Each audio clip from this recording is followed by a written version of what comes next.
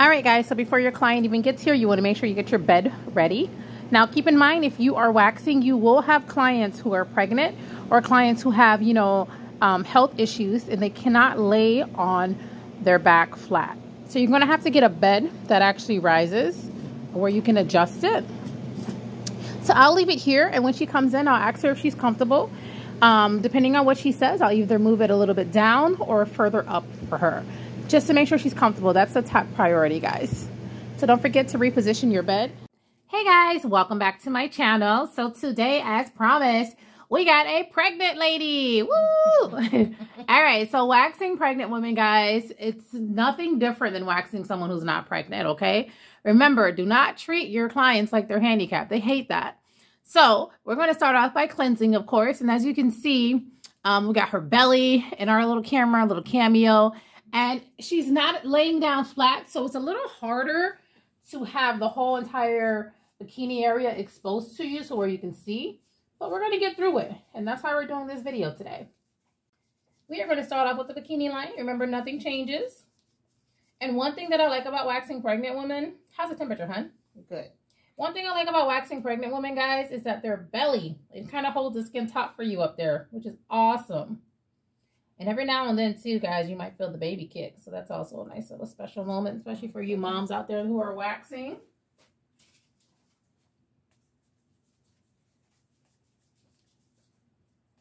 And of course, as always, I'm going to try to make sure I hurry up, and be as fast as possible, only because I want to make sure she's comfortable and her legs don't cramp up.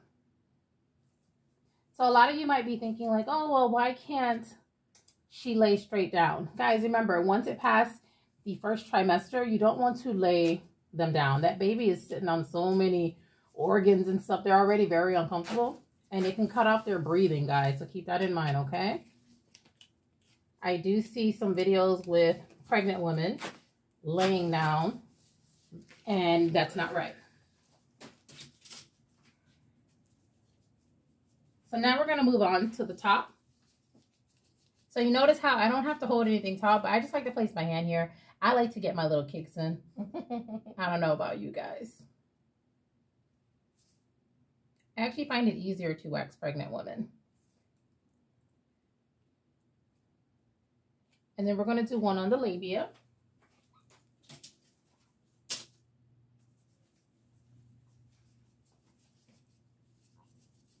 So guys, the same thing. You notice I hold everything over, but this time it's a little different. I'm not doing this. I'm doing this. Every vagina is different. So keep that in mind. There's going to be creative ways to getting in there and getting the job done. And in this case, guys, if she was laying flat, I'd be able to see all the way down here, but I can't do that right now. So I'm adjusting myself in the wax. Just go a little down on her, I guess I'll call it her little booty meat area. So I can actually be able to remove that strip successfully. So remember, it's not always the same technique and patterns. Take a deep breath, pressure. There we go. I know the baby's probably thinking like, what is going on up there? So sometimes you guys have to get creative with your waxing and just make sure you're following the hair growth pattern. That's very important. Don't break that. Don't break that, guys. Just keep that in mind when you are waxing. Always follow the hair growth.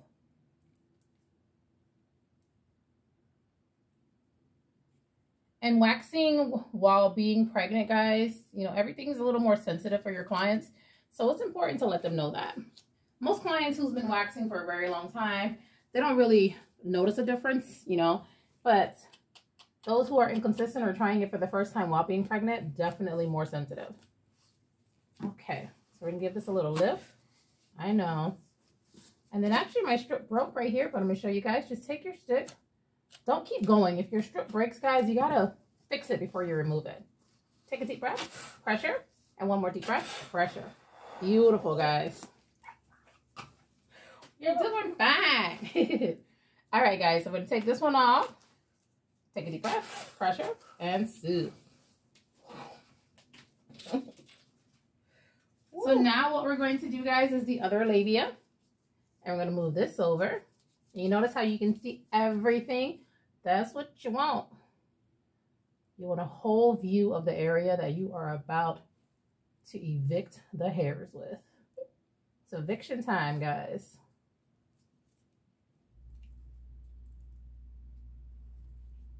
And for a pregnant lady, yes, her hairs are very thick. Having a baby changes your body, guys. Not just in the inside, the outside. Everything changes. So keep that in mind. You might have a client that didn't have so much hair not being pregnant, and then all of a sudden it's just like kabow, you know? So we'll get this up here. And remember to always keep moving. And pregnant women obviously can't see down here after a certain point. So it's important, guys, when someone inboxes you and they're like, do you wax pregnant women? To make sure that you educate them and lock them in so they become your client. All right, so this one's already dry. You guys already know I'm using mermaid wax. So mermaid wax does not play around when it comes to drying and helping you complete these Brazilian waxes quickly. Take a deep breath, pressure. Take another deep breath and pressure. So remember, guys, fist or back of the back of your hand, okay? This one's already dry as well. Take a deep breath. Beautiful. So all we have is this one little section here, and then everything's just cleanups from here. Yeah, she's doing great. So we'll grab this little section here. We'll kind of do a little cleanup with it too up here. So remember, even with pregnant women, even more, the wax may feel warmer to them, guys, because they're so sensitive. So make sure you're communicating that with your clients.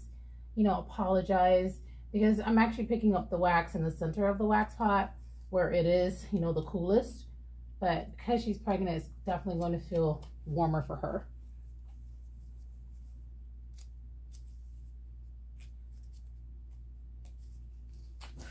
Take a deep breath and pressure. I'm going to add some cornstarch to cool her down, and then we're going to get these little cleanups out the way.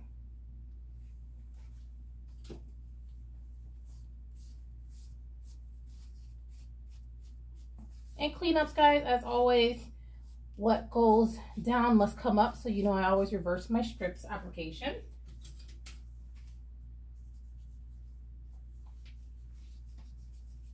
So in this case, I'm going to do a cleanup here.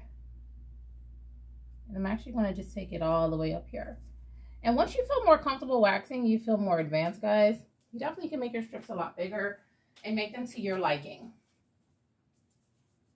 For instance, I'm going to grab some more wax, and I'm just going to do this whole entire thing here.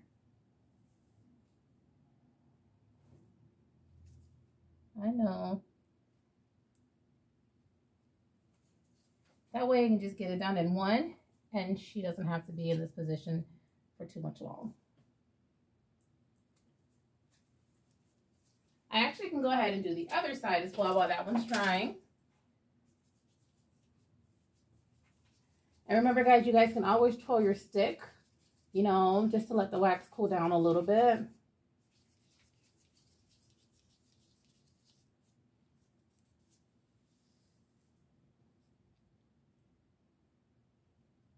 And what I'll do is I won't do a big one on this side. I'll just come back and do the opposite section that I didn't do.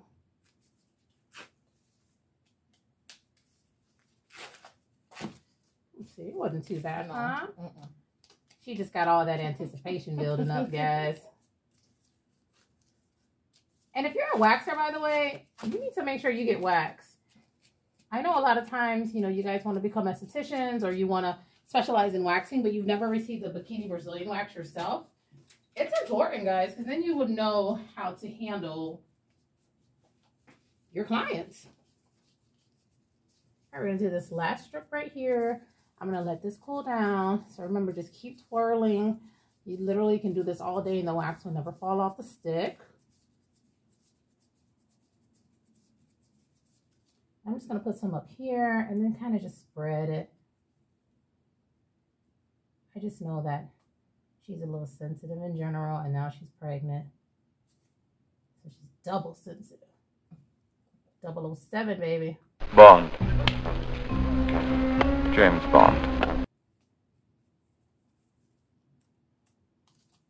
And yes, pregnant women do get ingrowns, guys. So like she has one here that the wax pulled up, which I'm grateful for.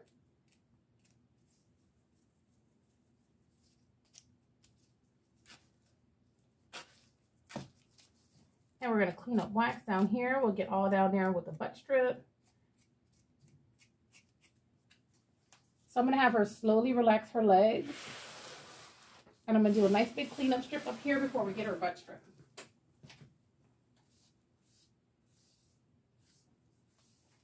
And most pregnant women, guys, not all of them, once they get pregnant, they start noticing that they grow hair on their stomach. So it's a great way for you to add on the stomach strip if you see a lot of hair. She doesn't really have any, but I'm just letting you guys know, just in general. Did you have a lot of hair your last pregnancies on your stomach or no? Oh, so she's one of the lucky ones. A lot of hair on my butt.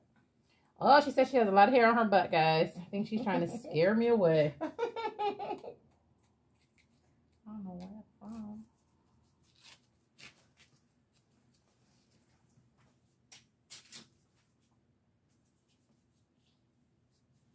And then I'll get the lower part.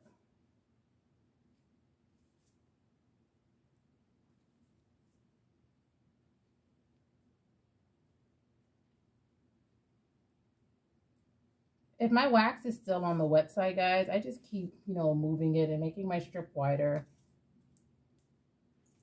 It's important if you feel like you picked up too much wax, guys, to utilize it.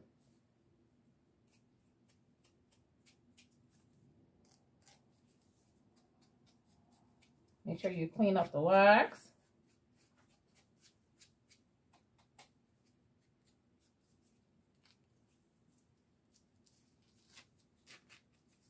There we go. Clean up this wax here.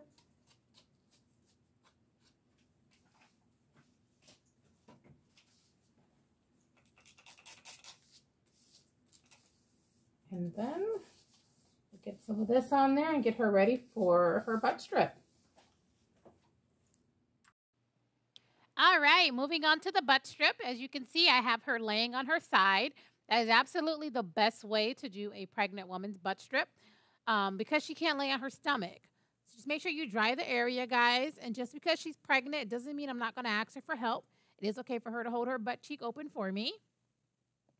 And I'm going to start off with the side that I can visibly see all the hairs. There's no blind spots or anything. And just make sure the wax is a good temperature for her.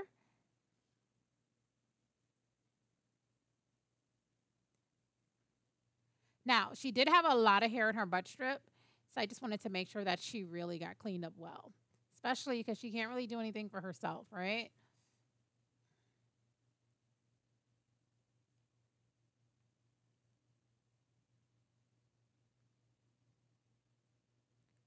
Then we're going to remove this strip and get ready for the opposite end.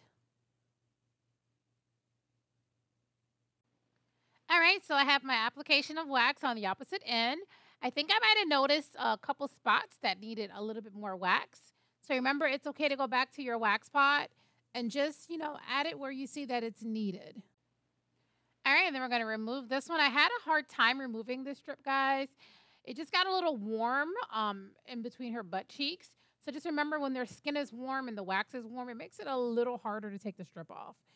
But it finally came off, and I cleaned all the wax that I noticed that remained on her.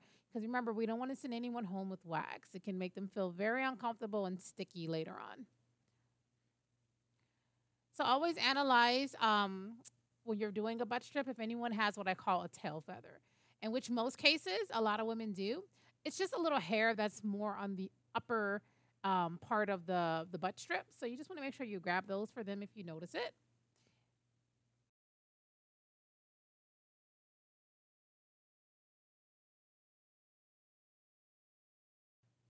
And we're done. Guys, please don't forget to like this video, to subscribe if you haven't already. And of course, drop a comment below for any feedback or any questions that you may have.